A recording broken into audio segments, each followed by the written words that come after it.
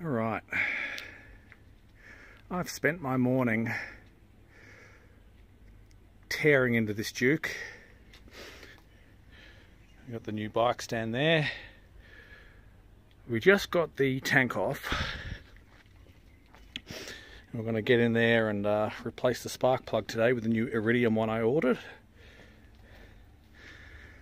If there's one thing I've realised about this bike, that it and I have something in common. There's not a whole lot holding us together. So we're inside with the new Iridium spark plug, LKAR 8AI-9.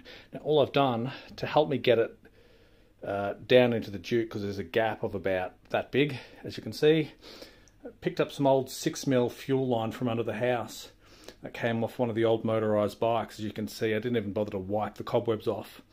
But that's going to help me get it in there and thread it in without cross-threading it everything. And that way I can use my 14mm spark plug wrench, which I only just picked up this morning. Pretty nifty. I can use that to just nip it up at the end. Probably won't need an extension, but to clear this frame, I know we're sideways at the moment, but I'm going to use my long bar. Okay, so with a long bar in, there is barely enough clearance, so I should have a spare bar. I think it's still attached to my socket actually. Yeah. There we go. And I'll check in once that's out. I think that's a very healthy looking plug, to be honest. And nicely gapped too. Alright, let's put the new one in and see how we go. Now literally all we're going to do here is thread that down by hand and hope we get it in. I'm going to switch off the video for this because I really do need two hands to concentrate. But we're going to wind that in and then nip it up with the plug at the socket at the end. Right. You can tell it's biting because I can put tension on that, and now we're just literally twisting that in by hand.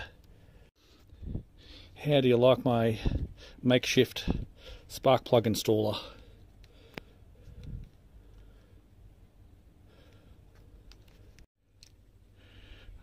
That's about the length I needed to barely clear the frame.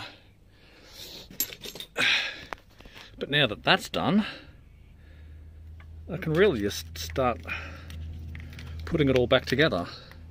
Don't try to do it on video because I really need two hands, but we'll plug all that back in and start buttoning this mess all back up again, and hopefully I've taken enough photos and whatnot that I don't break anything putting it back together.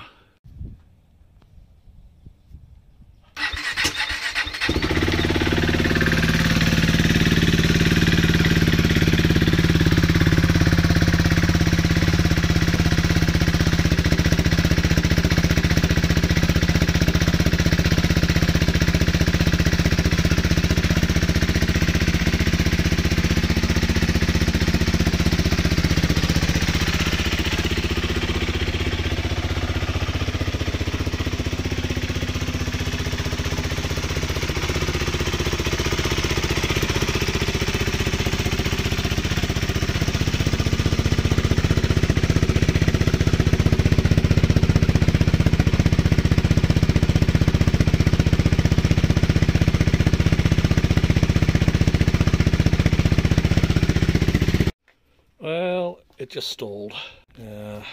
Bugger.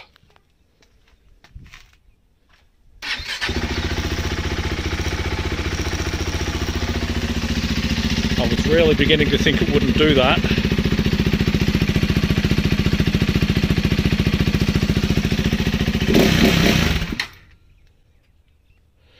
something deeper going on with this bike.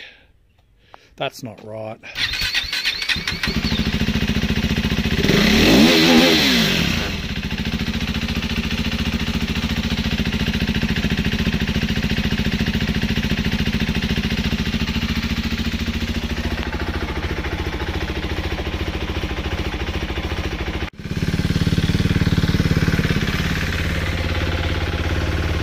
Well, it's up to temp and it's idling.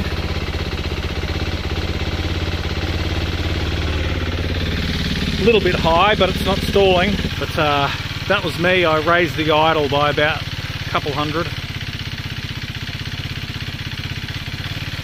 All I've got to do is take it for a ride and see how it goes. But fingers crossed it sorted out the stalling. It stalled once while it was warming up, but yeah, tweaked the idle, and that's it. It's been running for about 10 minutes now, and just really needs a ride.